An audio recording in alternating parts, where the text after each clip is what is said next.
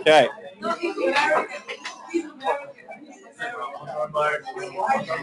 Here we go. All right. 5, 4, 3, 2, 1. Okay, so this is about our CIS school store.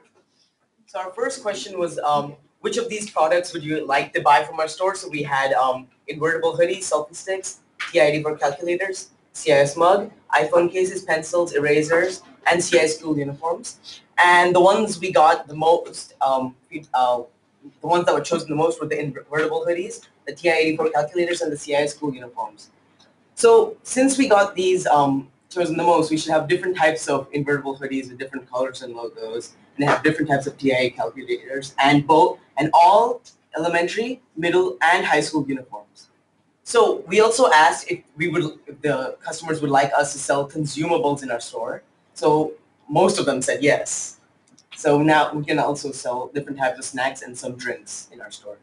So for the consumables, we had an option of icy poles, vitamin water, Pringles, energy bar, small packet of Doritos, and Mommy noodles. And the most chosen ones were Doritos, Pringles, and icy poles. So we can have different flavors of all of these, and we might not include energy bars as they were like the least chosen.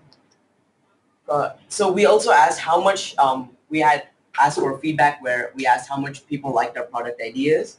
And most of the people chose 6 and above.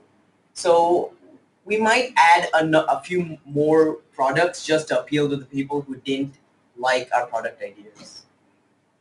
And the logo for our products, most of them chose the Husky Pride logo over the CIS logo, but a fair bit of people actually chose both. So we will have the Husky Pride logo on the most of the products, but like the CIS logo can be on some of our products, such as the mugs or the selfie sticks. The price.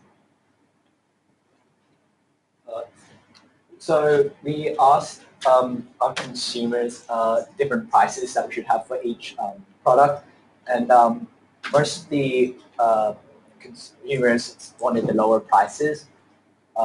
So what we should do about this is take their feedback into consideration, although we also want to maximize our added value, but we also want to take their advice into consideration so we don't enrage our customers. So this way we have a moderate price for our products.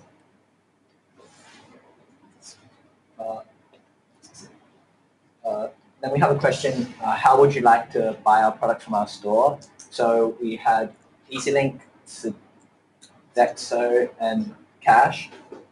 Most people wanted to buy our products with cash, and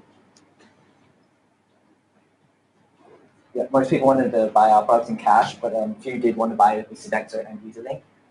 So what we should do is have all these options so that everybody has an option to buy in any of these ways. This question is, how reasonable do you think our prices were? But the majority of people were satisfied with how our prices were, although there were a few who didn't like what our prices were like. So what we could do about this is to keep our prices more or less the same, but increase to also maximize the added value so we can make a profit. So we asked the question where the customers would like us to sell our products, and most of them said Atrium. And we did have a choice of the Art Wing or the Approachable Canteen, but since not a lot of people picked that, we're not going to do that. And I think we will keep it in the Atrium for convenience of our customers so that they can come in before and after school easily and just buy products that they want. And we also asked if they would like to buy our products online or in person. Most of them said both. So we will set up a website to sell our products online, and they can just come to our store and collect it. They can also buy it in person. So this is how would you like us to promote our store? We had the options of on the CIS website, by videos and posters. Majority of people said on the CIS website, so that's the main place of advertisement. So we should have most of our ads on the MyCIS and maybe a few posts and videos around.